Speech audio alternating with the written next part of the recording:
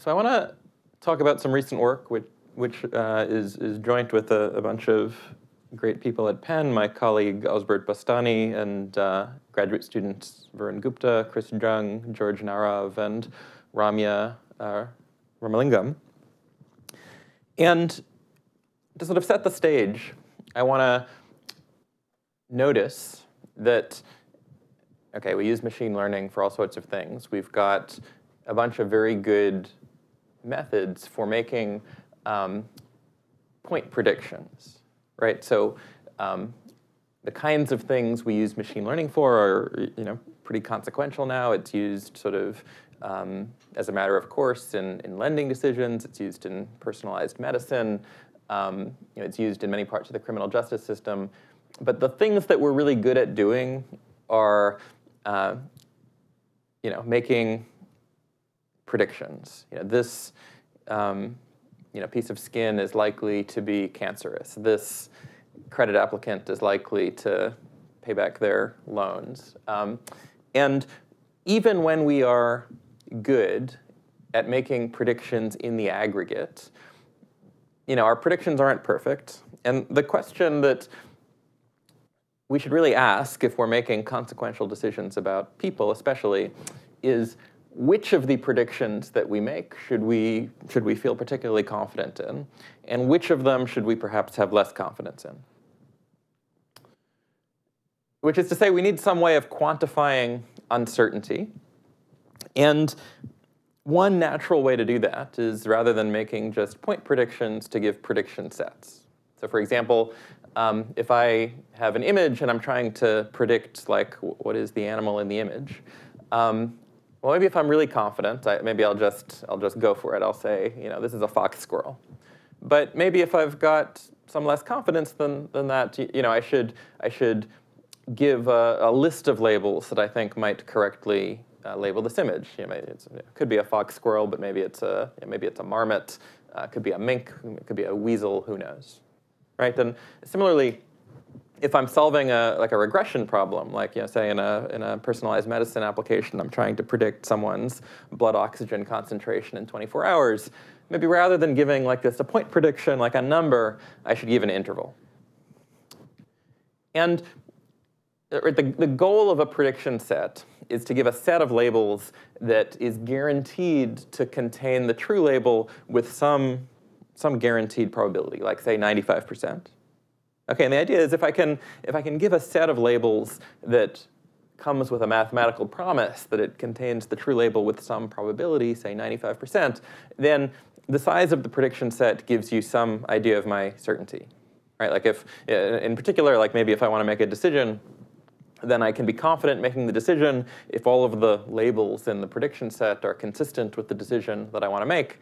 And if they're not, then maybe I should be a little careful. Maybe I should give the decision to some, like human decision maker, for example. Okay. So let me tell you about a simple technique called conformal prediction that I'm going to spend much of the talk beating up on, but actually it's pretty cool. So like, if you haven't heard of it before, like, this is a very simple, practical, useful thing. I'm going to then beat up on it, but let me tell you what it is first. And it's a very simple method that can sort of take an arbitrary, black box that makes predictions, and without knowing anything about it, can affix those predictions with prediction intervals that are guaranteed in a certain sense that I'm going to talk about to cover the labels with whatever the desired probability is. So here's how it works. So first, you pick your arbitrary black box model. Okay, like it doesn't have to be a regression model. It could be a classification model, but maybe just as a running example, because it's the simplest case. Suppose I'm solving some regression problem, like I'm going to try to predict blood oxygen concentration in patients 24 hours from now. So I'll pick some regression model, maps patient features to numbers, doesn't matter what it is. And then I'm going to pick something called a conformity score, which is just a fancy way of saying it's going to give me a way to measure, given an example like a patient record X and a candidate label Y hat, how similar is this label to my prediction? So maybe like the simplest choice if I'm solving a regression problem is just to say, well, the sort of similarity of a label to my prediction is just the difference between them. How far is the label from my prediction? Okay, call that my conformity score. And then I'll take a holdout set. And on this holdout set, I'm just going to find the smallest threshold such that if I'm aiming for 95% coverage, on the holdout set, 95% of the examples truly do have label that has conformity score less than the threshold. And then I'm going to take that threshold and I'm going to run with it. And if I see a new example, a new patient, for example, what I'm going to do is I'm always going to look at I'm always going to look at my model. I'm going to look at what it predicts. I'm going to look at the conformity score. And the prediction set I'm going to output is the set of all labels that have conformity score less than this threshold. So in our simple running example, that just corresponds to, well, what have we done? We've found some threshold tau that on our holdout set, on our historical data, when I take a prediction interval of width tau, it covers the true label 95% of the time. And on a new example, I'm just going to, centered at my point prediction, predict an interval of width tau. OK, this works. And the promise is that prediction intervals produced in this way, more generally prediction sets produced in this way, at least if all of the data was sampled IID, have the property that they really do cover a new label 95% of the time. OK? And we're going to talk a little bit about what this probability statement, what is the randomness this probability statement is over. This is what's called a marginal guarantee, and the probability statement is really over everything. It's over the label, but it's also over the randomness of X, the randomness of the patient who walked into my office, and it's also over the randomness of the points I had in my holdout set. Okay, so. I said I was going to beat up on conformal prediction, which, by the way, awesome technique. Don't get the wrong impression. But what's wrong with marginal guarantees? Okay, maybe to make it a little bit more concrete. Let's run with this maybe personalized medicine example. So maybe we're in the early stages of a pandemic. We're trying to marshal scarce medical resources. Patient comes into my hospital, and I'm trying to predict, what their blood oxygen level is going to be in 24 hours' time to figure out what kind of care they need now. And so maybe I've got some model for doing that. Given your features X, which I can read off of your medical chart, our model predicts that your blood oxygen level in 24 hours' time will be something. It'll be f of X. OK. Now, if I'm going to make a decision based on this, right, if I'm going to decide whether you need to be admitted to the hospital, for example, the patient or the doctor might, anyone who cares about the decision might reasonably ask, OK, well, how sure are you of this? Is this a good prediction for this patient or not? And having seen the talk up till now, right, the doctor, but not further, the doctor might say, well, OK, I've got a 95% prediction interval that your blood oxygen level will be within some bounds, between some lower bound and some upper bound. And so what I want to think about is, okay, well, what does this mean? Right? What does this mean for the patient for whom we might be making a decision about whether to admit them to the hospital or not? And ideally, what the patient might hope this means, what her doctor might hope this means, is that this is what's called a conditional guarantee, meaning that the statement we're making is really about the patient, or at least conditional on everything we've measured about the patient. Meaning it should be that the probability that this patient's label, this patient's blood oxygen level is between our predicted bounds, conditional on everything we know about them, conditional on everything in their medical chart X, that really should be 95%. And OK, what's the randomness over in this statement? Well, OK, it's a little hard to say, but maybe it's somehow over the the unrealized randomness of the world, or at least the unmeasured randomness of the world. But if you think about this for a little bit, you realize this kind of statement's impossible to make. You can't make statements. Machine learning is a statistical methodology. You can't make statistical statements about individuals. And so What conformal prediction promises, and what essentially all similar techniques promise, are what are called marginal guarantees, right? Like the syntax is very similar. It says, there's a 95% chance that this patient's label falls within the lower and upper bounds, but the semantics are quite different because the randomness here is not just over y, the label, but also over x, the patient. This is an average over patients. It's an average over people. Okay. Now, okay, well, what's wrong with an average over people? Let's go back to our example of the patient and the doctor. Well, okay, where were we? Our doctor has just announced to our patient that she's got a 95% marginal prediction interval about where her blood oxygen is going to be in 24 hours' time.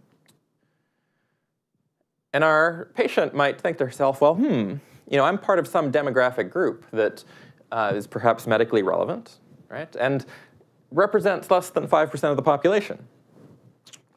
In which case, it could be entirely consistent with the guarantee of a marginal prediction interval is that this method is always wrong for not just her, but for people like her, people within this medically relevant demographic group, right? Like consistent with the promise that our machine learning technology produces intervals that cover the label for 95% of patients. Consistent with that is that it never covers the label for some small demographic group that's medically relevant. Right, it gets sort of, in averaging over everybody, it's sort of papering over what might be sort of disparate performance on different parts of the population. Now, if the groups are disjoint, if our groups are just, disjoint segments of the population defined by, like binary sex or various racial breakdowns, maybe that's not such a big problem. Maybe I can just, like separately run a conformal prediction method or something else on each of these different groups. But if the groups are not disjoint, as they very naturally might not be, we run into a problem. Right? So suppose our patient asks, having seen again the talk up through this point, asks, well, okay, that's you gave me a marginal prediction interval. It's an average over people. What about for people like me? And what's the doctor going to say? Well, he might say, well, for African Americans under the age of 50, the 95% prediction interval is from A to B. And for women with a family history of diabetes, the 95% prediction interval is from C to D. And for people with egg allergies and no history of smoking, the 95% prediction interval is from E to F. And of course, our patient, these are not disjoint groups, right? Our patient might be a member simultaneously of all of these groups. And again, consistent with the promise of a 95% marginal prediction interval is that these, like A to B, for example, could be entirely disjoint from E to F. Right? Like our patients, what's our patient to make of, all of these sort of disparate predictions, which might be entirely disjoint from one another? Right? So what does this mean for our patient? Okay, so that was my first attempt at beating up on these marginal guarantees. Another complaint to make about conformal prediction-like methods is that they require statistical assumptions, typically something like exchangeability, which is satisfied if the data is drawn IID, but morally this just means that the future should look like the past, which sort of makes sense, right? It's a very convenient assumption to make, and it means that you can calibrate on this holdout set and like expect that your performance will be similar on new data. But like oftentimes the prediction tasks we want to solve do not correspond to exchangeable data, right? So for example, we might have time series data, which is the punchline of this cartoon, right? The history of Christmas gifts that you might like is time dependent. It's not if I randomly permute it, it's going to look very different. And similarly, if I'm making predictions about like blood oxygen level as a pandemic progresses, the data, the future data doesn't necessarily look like the past data. The pandemic progresses through different populations, right? Maybe initially we're seeing sort of young affluent travelers from Europe, then we're seeing essential workers, right? So the feature distribution changes. As treatments get better, the label distribution changes, right? Like it's convenient to assume that the future will look just like the past, but it's often not true. And so what we'd like to do is to sort of mitigate both of these problems. We'd like to come up with a way to give prediction sets in some general way that give guarantees that are stronger than just these marginal guarantees, and also can do so without assuming anything about the data. Right? If we don't assume anything about the data, then we don't have to worry that our assumptions are wrong. OK. By the way, let me encourage people to just raise their hand and ask questions if they want, if anything I'm saying is unclear. It doesn't have to be a lecture. I'm happy if it's more like a conversation. Yeah? So in time series data, could you use your seat mic, please? Time series data, you're relying on the integrity of the data scientist or the person assigned to record the data. And I can personally attest to the fact in New York City, a huge, it's a clinical center. They receive HHS funding. The Smith graduate recording the data had a yoga class to go to. She changed the date because she said she wouldn't have time to do that. I've witnessed that in another office setting. In that case, it wasn't someone who had an appropriate research background. So I wonder, unless you're using electronic records which are stamping the data, you're running into these issues with the integrity of the data. For sure. Like in any kind of application, you have to worry about data integrity, even if it's not time series data. That's not something I'm going to speak to. I'm going to talk about what you do with the data if you're able to get it in some high-quality form. But of course, these are very real and important issues. And the center was headed by a Columbia Cornell MD, by the way. Oh, good schools. Shout out. Yeah, go. I'm a Columbia graduate. OK, so how can we make predictions that offer stronger than marginal guarantees? Let's think about some ways people have done that in the past. So one is called calibration, right? It's sort of motivated by weather forecasting. Right, so every day you turn on the TV, the weather forecaster says things like there's a 30% chance of rain today. There's a 60% chance of rain today. So the question is what does that mean? Each day only happens once. It's not a repeatable event, right? So how can you tell if someone's a good weather forecaster or not, right? If they say there's a 10% chance of rain and then it rains, that doesn't mean they're wrong. And so you could approach this by thinking about a hypothesis testing problem. Suppose suppose our hypothesis is that the weather forecaster is an oracle. Here's the Oracle of Delphi, right? So in this model, every morning, God tells the weather forecaster the probability of rain. It's going to rain, with probability p today. He tells the world, and then in fact, God flips a coin, and with probability p, it rains. Or maybe we can think about hypothesis tests that will at least try to falsify the hypothesis that our weather forecaster is an oracle. And so we can think about how to do that. One very simple one might be that we should ask that the averaged over time, the frequency with which he says it should rain should equal up to error terms, or at least in the long run, the actual frequency with which it rains. But if you think about it, it's too easy to pass that test. If I just always predict that the thing that's going to happen today is the thing that happened yesterday, I'll pass that test. Right? If it rained yesterday, I'll say 100% chance of rain today. If it didn't rain yesterday, I'll say 0% chance of rain today. And on average, I'm right. I'm just one day off. But obviously, it's these aren't very good weather forecasts. And so calibration strengthens that test in an interesting way. It says, OK, the weather predictions should be right, even conditional on the prediction. Meaning, if I look at all of the days on which the weather forecaster said there was a 20% chance of rain, on that subset of days, it should have rained 20% of the time. If I look at all of the days on which the weather forecaster said it was a 70% chance of rain, then in the long run, on that subset of days, it should have rained 70% of the time. Okay, so it's a slightly stronger guarantee, at least, that can't be falsified by just predicting what happened yesterday, right? Because if I predicted a 100% chance of rain whenever it rained yesterday, you'd quickly figure out, well, on the days when I predicted a 100% chance of rain, it doesn't rain nearly 100% of the time. Okay, so that's one strengthening. We'll want to do that. We'll want to do something else as well. And the idea, the thing we're going to ask for, I'm going to call prediction set multi-validity. And OK, there's like some math here, but it's a simple idea. So maybe don't try to read the slide. I'll just tell you what it says. So we're going to think about some sequential prediction problem. Again, people walk into the hospital, say, we make predictions. Eventually, we find out what their true label is.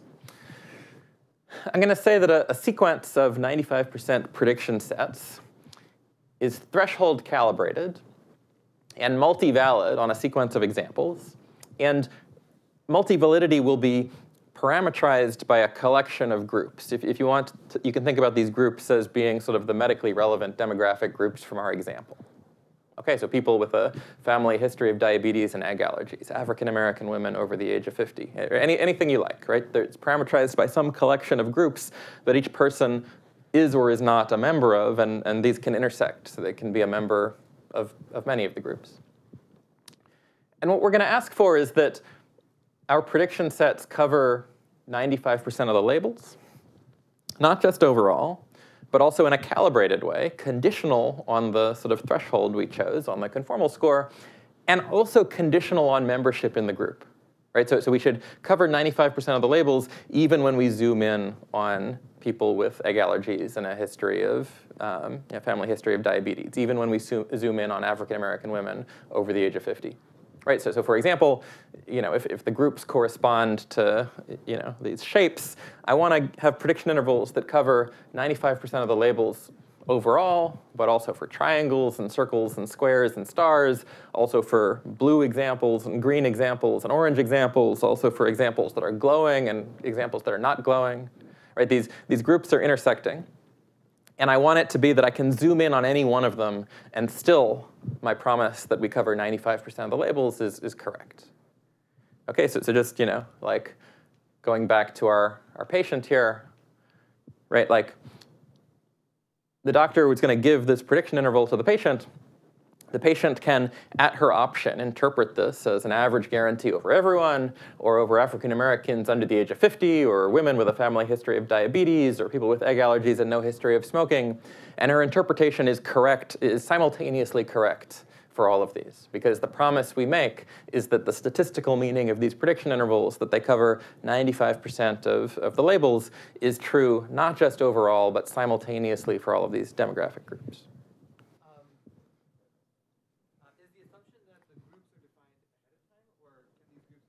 Ad hoc after the model's been generated? The groups do need to be defined ahead of time, but as you'll see, I'm going to allow there to be like really, truly a lot of them. So like in a medical application, you might guess what are like medically relevant things, but you don't need to have a good guess. If you have even like a mild like inkling, throw that group in there, because the cost for having lots of these groups will be very mild.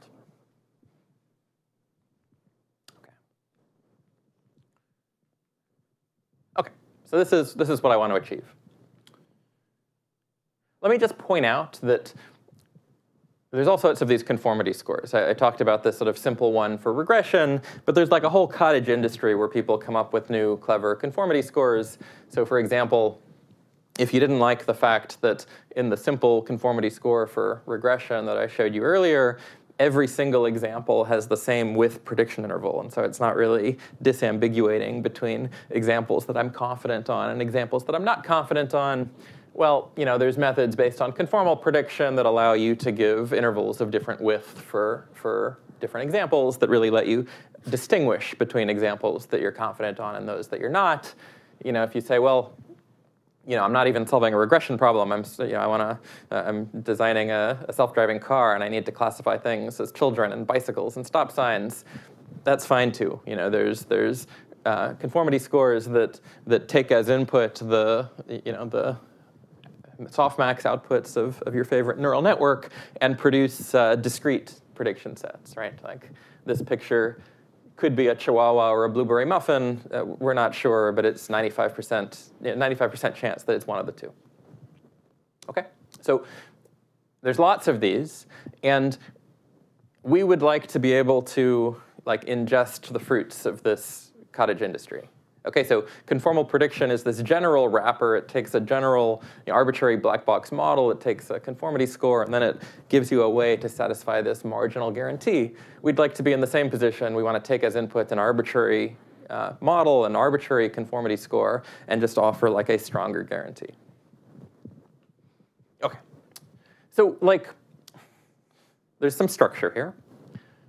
Fixing the conformity score, conformal prediction sets are these one-dimensional objects. Remember, the prediction set that I'm going to give on a new example is just the set of all labels such that the conformity score on that label is less than some threshold tau.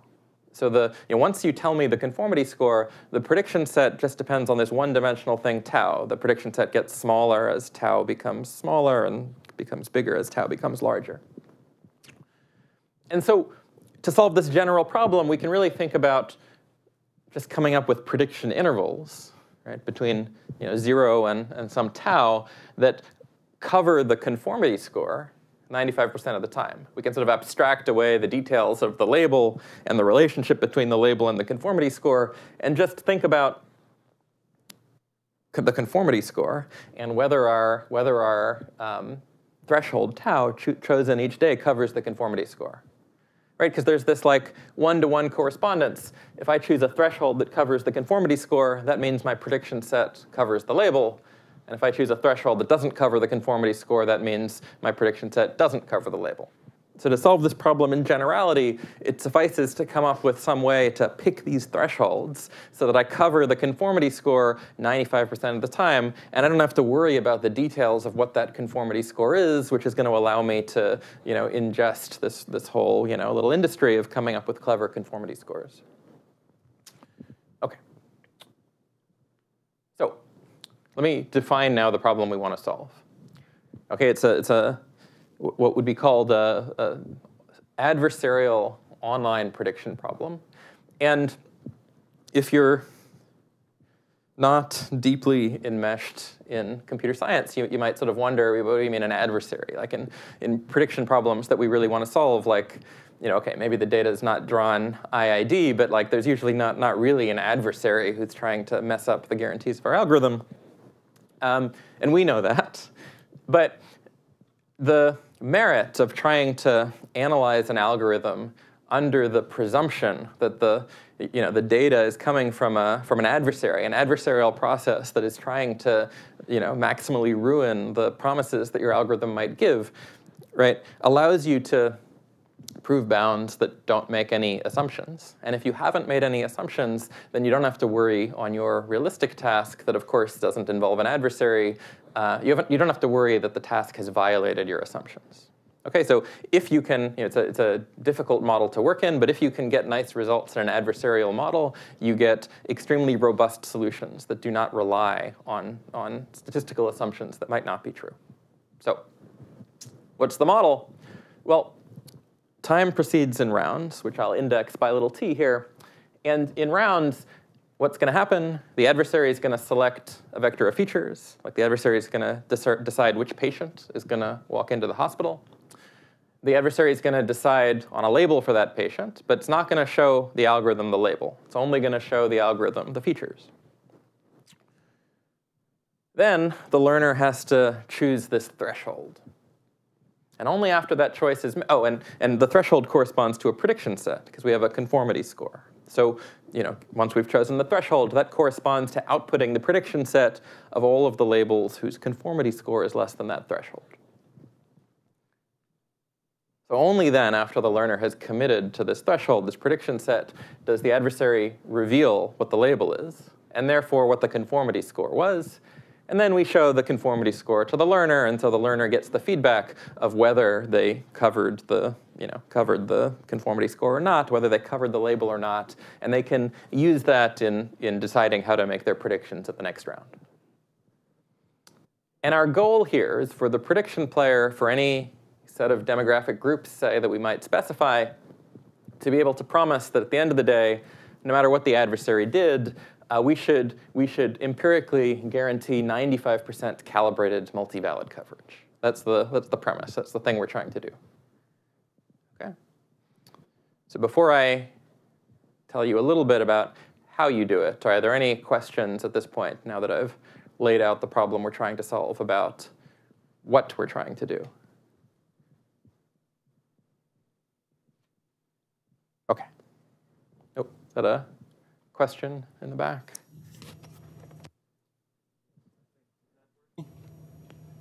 don't know.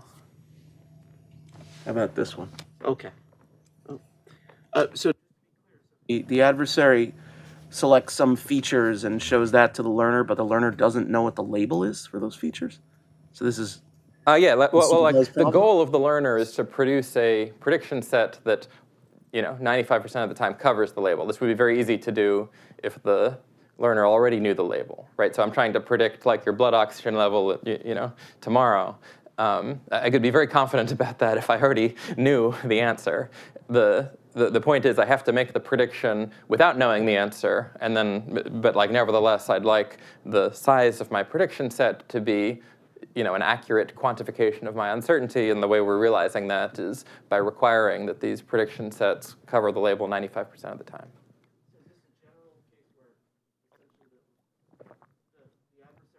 Selecting the test data for the or the validation set for the learner, like we don't know what the learner had before. Yeah, there's no like test data or validation set. It's just every day a new patient walks into your office. They have features you can look up in their medical chart and all sorts of things about them, and then you have to make a prediction, and then you learn the outcome. Okay, and we're going to evaluate your performance cumulatively as you go. There's no distribution here. There's no like test set. Yeah.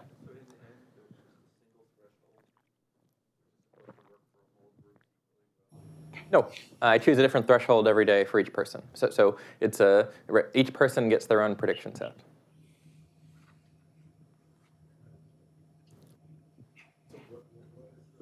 What is the loss here? What do you mean the loss? Is there a penalty on the learner?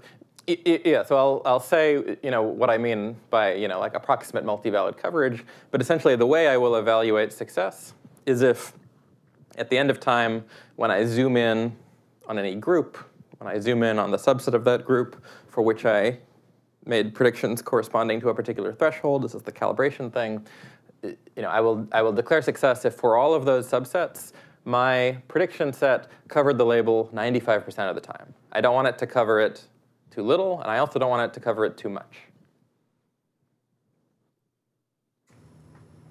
So ideally, my prediction sets are small, right, and cover the label 95% of the time. If my prediction method is good, that's what will happen.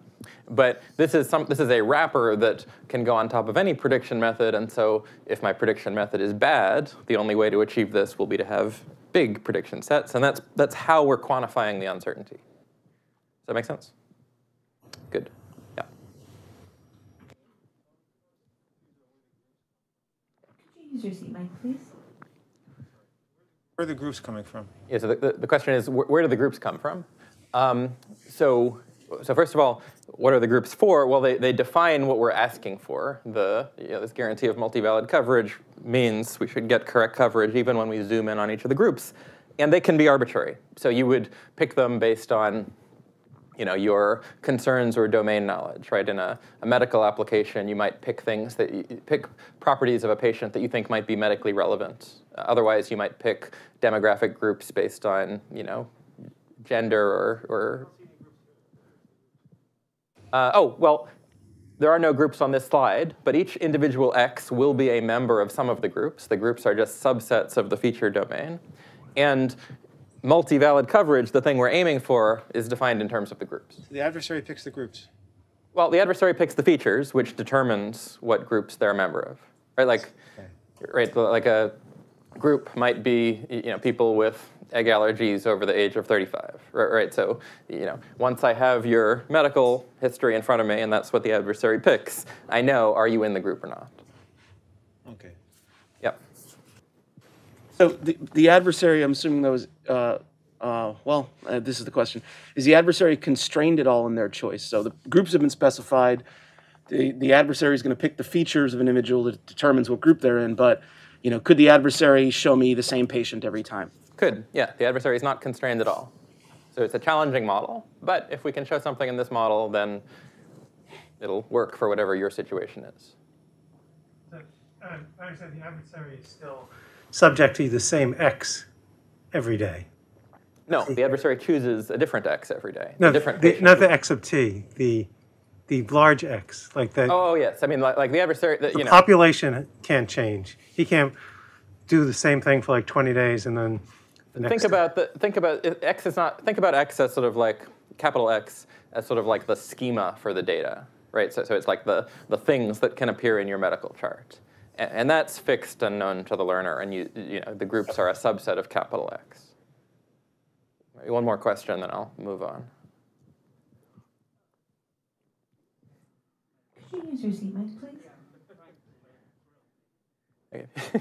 If you also tell me your question, I can repeat it. Yeah, can you provide some intuition for why we don't need to do this like in a regret-based way? Like why we could hope to get sort of exact 95% calibration instead of like against some optimal in hindsight or whatever?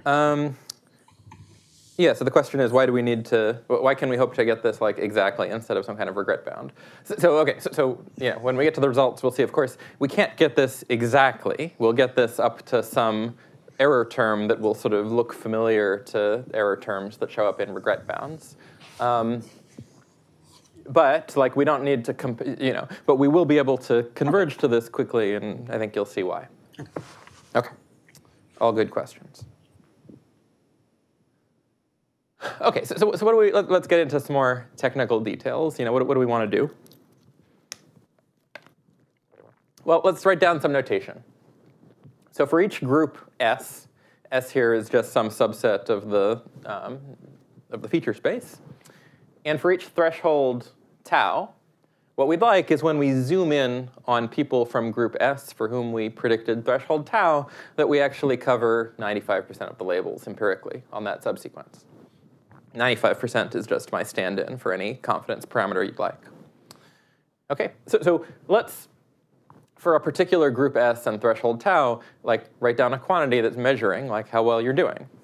So V S tau at time t is just, when I zoom in on the subsequence of days for which the person who showed up was in group S and the threshold I predicted was tau, it's just asking, what is the difference between the empirical coverage that I have on that subsequence, the fraction of days for which I actually covered their label, which remember happens whenever the threshold is above the conformity score, compared to my target. I wanted to cover 95% of the labels on this subsequence. I actually covered some other fraction. The absolute difference between these on the subsequence, that's the thing that I want to be small for every subsequence. Here, this end term, this is just the length of the subsequence. So, when I'm dividing by this end term here, I'm really turning, the number of days on which I covered the label into the fraction of days on which I covered the label. Again, restricted to this subsequence defined by a demographic group and a threshold. And let's think about like how well we should hope to do here. Well, even if there was no adversary, right? Even if the conformity score was drawn from like a distribution, right? The labels were drawn from a distribution that I knew, and so really there's like a threshold that would cover the conformity score 95% of the time. Okay, if I knew that and used that threshold, still my empirical coverage would not be exactly 95%, right? It's like if I flip 100 coins, the number of heads isn't exactly 50. Even in that case, my empirical coverage would differ from my target by an amount that was sort of on the order of 1 over the square root of the length of the sequence. Okay, like even in the ideal case, my empirical coverage, I would expect it to deviate from my target by something like 1 over square root the length of the sequence, and so that's what I'm going to shoot for here as well. And so our goal here is that for each of these subsequences, defined again by one of the demographic groups that I care about and one of the thresholds I might have used, that our empirical deviation from 95% coverage should go to 0 at a rate of 1 over square root of the length of the subsequence. Even in the ideal case, when everything was drawn from a distribution that I knew, this is the best I could hope for. Yes. The upper T's should be taus. Apologies. Yes. So if I understand correctly, 95% is your exact target. Getting 96% incurs a penalty. Yeah, I don't want 96. Like, if I only wanted 95% or more, there'd be like a trivial and not useful solution, which is to always include the entire label set as my prediction set. Then I cover the label 100% of the time. I don't want to do that either. I want to cover it 95% of the time so that for a model that is highly certain about its predictions, I can give very small prediction sets, right? If there's a single label that that shows up 100% of the time, I want my prediction set to just have that label. So I don't want 94%, I don't want 96%. Okay. So what we'd like to do is we'd like to bound, like the maximum over all of these groups and all of these thresholds of my empirical deviation from 95%, divided by the deviation that I'm willing to tolerate, square root the length of the sequence. I'd like to bound all of these quantities by something small, like 1. Now this is kind of an annoying thing to think about. It depends on the whole history, the whole interaction with the adversary. And like at some point, if I've made some decisions, what's done is done. What an easier thing to think about, and more relevant to what the algorithm should do at some particular round, is sort of to ask, well, what should I do at round t that will minimize the increase in this multi-validity loss? Right? What can I do to minimize the increase? And so our goal is to somehow argue that the learner always has some way of picking a threshold that guarantees that, and it might be a randomized way, but guarantees that sort of the expected increase of this sort of multi-validity penalty term as a result of the decision I make at round t. So the increase from round t minus 1 to t is small. Here the expectation is over the randomness that the learner might use.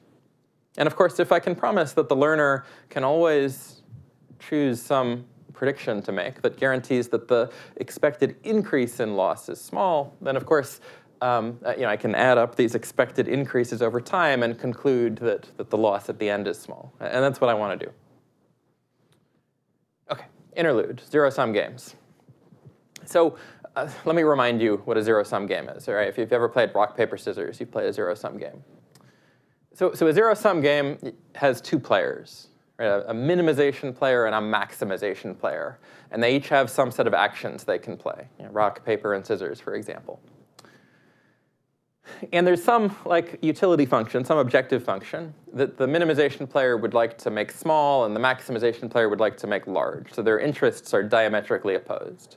Right? Like maybe in rock, paper, scissors, the utility function is 1 if I win and it's 0 if you win. So I'm the maximization player and you're the minimization player. OK.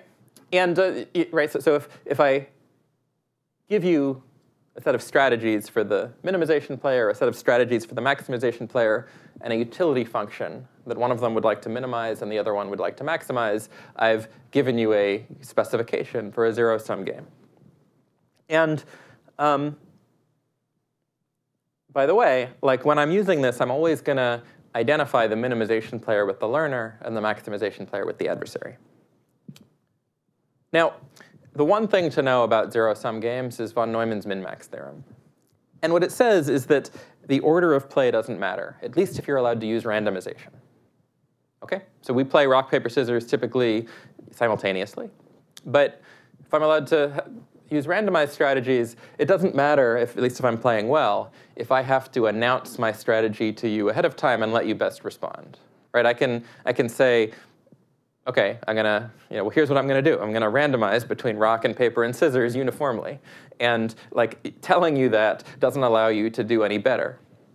Right? So the min-max theorem says if I want to know how well players can do in a game if they're playing optimally, it doesn't matter if the minimization player is forced to announce their strategy and the maximization player gets to best respond, or if it's reversed, if the maximization player is forced to announce their strategy and then the minimization player gets to best respond. Right? I can analyze the game in either way and I'll get the same answer. Now that's useful for us because we can think when we're playing against an adversary as playing a zero-sum game. I'll specify which one in a moment. But the way we're actually playing it is we, the learner, the minimization player, are forced to announce our strategy to the adversary. Because our strategy is defined by the algorithm we're using.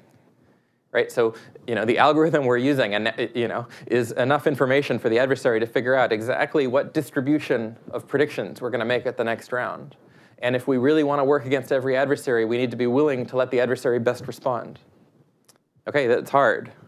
But the minimax theorem says if we can set things up as a zero-sum game, then we can analyze what's going on by imagining that the adversary gets to go first and tells us the label distribution before we need to make the prediction. And of course, prediction's much easier if you already know the thing you're predicting.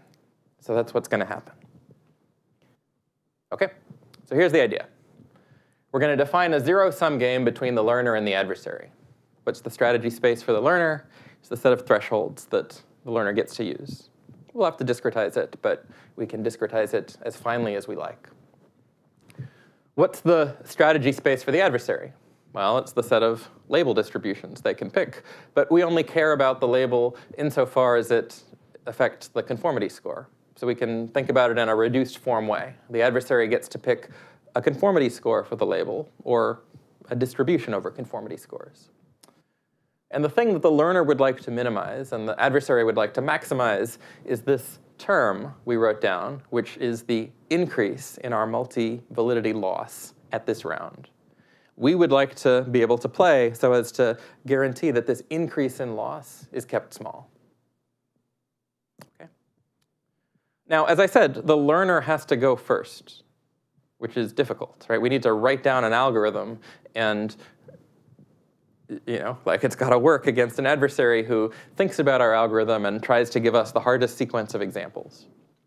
But because this is a zero-sum game, we can analyze how well the best learner could do by imagining that the adversary goes first. Now, what happens if the adversary goes first?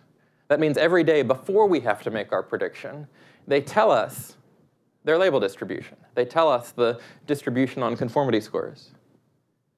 Well, in this case, it's clear we can do well. It's clear we can have small multi-validity loss, because this puts us in the position of the oracular weather forecaster. Right? Like, we know ahead of time what this distribution on conformity scores is. We have the luxury of just reading off from the CDF, like the 95th percentile of it, and that's our threshold. Okay, so in this hypothetical world in which the adversary goes first, prediction is very easy. And the minimax theorem tells us that there is some algorithm that does as well as you could do in this hypothetical world in which the adversary announced to you ahead of time the label distribution. So we can apply the minimax theorem to conclude that the learner can do just as well against a worst-case adversary. Now, of course, this is a non-constructive argument. It doesn't give us the algorithm, but we'll get there. OK, so there's some calculations you need to do. But let me tell you the theorem that results when you get the when you do the calculations. It says, there is an algorithm. We don't know what it is yet, because this was a non-constructive invocation of the minimax theorem, that can be parameterized by an arbitrary collection of groups, G. And it can take as input an arbitrary sequence of models for your prediction problem and an arbitrary sequence of conformity score functions that can be different every day. They can depend on the past, so they can be based on training on past data you've seen, such that against any sequence of examples that could be even chosen adaptively by an adversary, that with high probability, with probability 1 minus delta, not only do I cover close to 95% of the labels, but even when I zoom in on the subsequence of examples that corresponded to any of the demographic groups S in the set that my algorithm was told you cared about, and thresholds that define my calibration guarantee, even when I zoom in on that subset, I cover close to 95% of the labels. How close? Well, on the order of, I cover 95% of them, plus or minus something on the order of 1 over square root the length of that sequence, which is the statistically optimal rate, even if I was predicting according to a known distribution for empirical coverage, except there is no distribution here. This is against sort of an adversarial sequence. So this minimax argument with some details I've left out, gives you the existence of such an algorithm. Okay, now how do you get the algorithm? Well, in some sense, like deriving the algorithm at this point, like there's some work to do, but it's clear what you need to do. Right? What the algorithm should be doing is it should be predicting according to the Nash equilibrium distribution defined by the game that we analyzed at each round. Okay, so you have to figure out what that is. But you can do that, and in this case, there's a pretty simple, elementary, closed-form solution for what the algorithm should do. I don't want you to focus too much on the details, but I want you to notice at a high level what's going on and that it is simple and computationally lightweight. Every day, a patient walks in, you get a new feature vector, and you look, what groups is this patient a member of? And for each threshold, you compute a number that is a sum of a bunch of numbers, one for each group that the patient is a member of. And for each group, that number you compute has something to do with the empirical coverage error you have on that group so far. Okay? And then, except for a couple of special cases, what you do is you look for two adjacent thresholds such that your coverage error, as weighted in this funny way, has opposite sign. And you randomize between those two thresholds. So this is an almost deterministic algorithm in that every day, it is using randomization, but every day it's announcing a threshold that is just randomizing between tau and tau plus epsilon for some tau and for epsilon as small as you like. Okay. So in the last few minutes, I want to show you some sort of preliminary experimental results that convince you that there really is an algorithm here. It's not all invocations of the minimax theorem. All right. And these are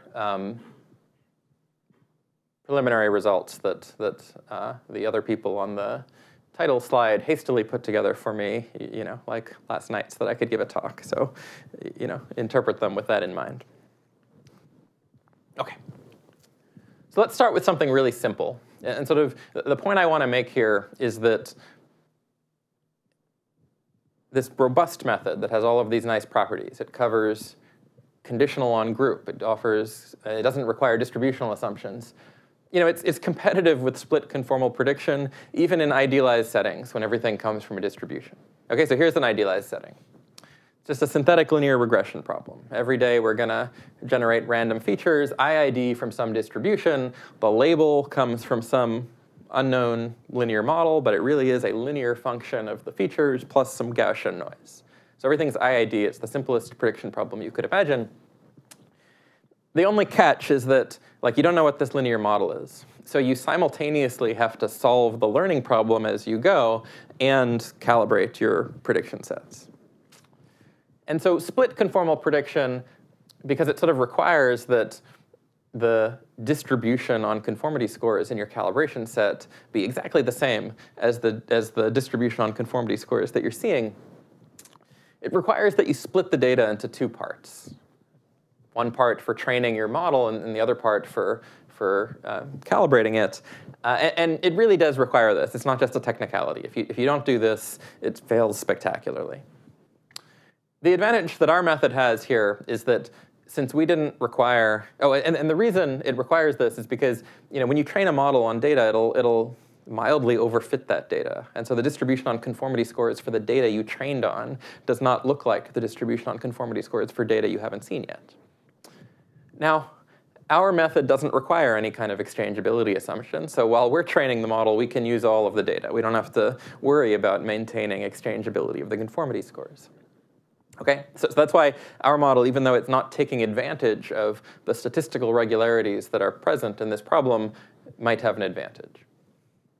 And indeed, this is just a plot for empirical coverage over time, and both of the methods approach 80%, which is the target. At the end of 1,000 rounds, the coverage of both methods is pretty similar. Like we actually have slightly higher coverage than the split conformal prediction method, but our interval widths are narrower.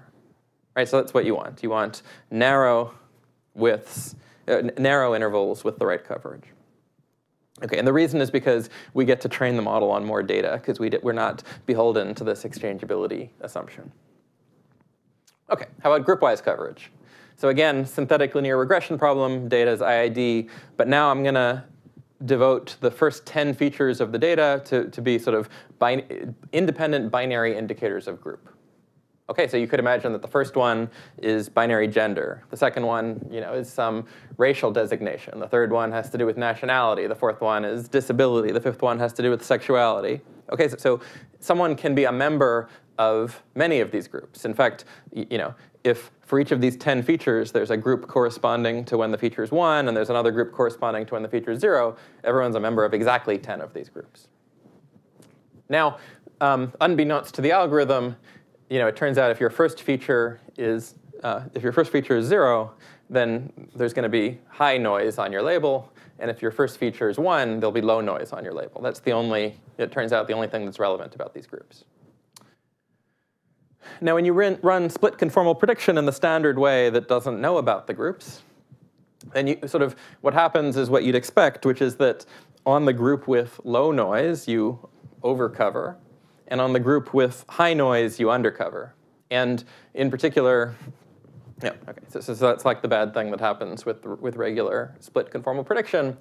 And there's a conservative thing you can do with split conformal prediction when you have 10 intersecting groups. You can separately calibrate for each of the 10 groups. And what do you do when you encounter someone who's a member of a bunch of them? You take the most conservative threshold of all of them. And you can do that here, and it predictably overcovers. Whereas our method gets sort of much closer to the target coverage within each group, and in particular gets, in the low noise group, correctly a much narrower prediction interval, and on the high noise group, a much wider prediction interval, correctly identifying the additional uncertainty on that group. Okay, how about unanticipated distribution shift? So here, this is an experiment on real data. It's census-derived income data. Okay, so the prediction, it's again a regression problem. The prediction task is from census data to predict income. And here, we're going to think about unanticipated distribution shift. So for split conformal prediction, it'll be trained, it'll be calibrated on data from California. But what's going to happen is when the algorithm's running, initially the data points will come from California, but then they'll start coming from Pennsylvania, which is a little bit different.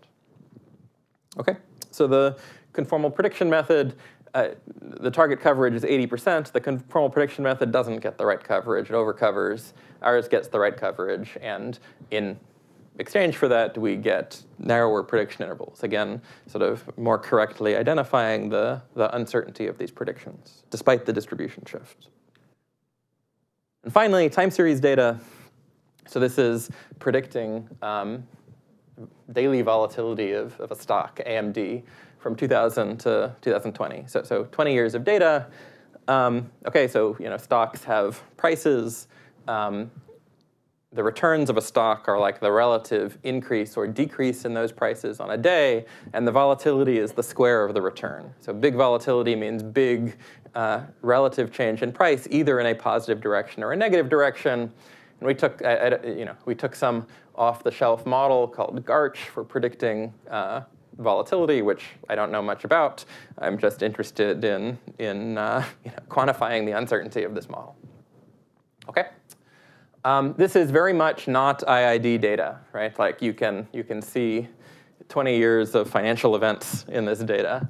And indeed, our prediction interval widths sort of track those. And we get the correct, the target 90% coverage very closely, 89.8%.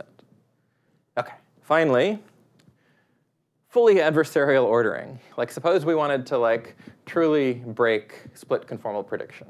What would we do? We would sort the data by the conformity score, and we would feed it to the method in increasing order of conformity score. Because then, every point you see is further away from the target than anything you've ever seen before.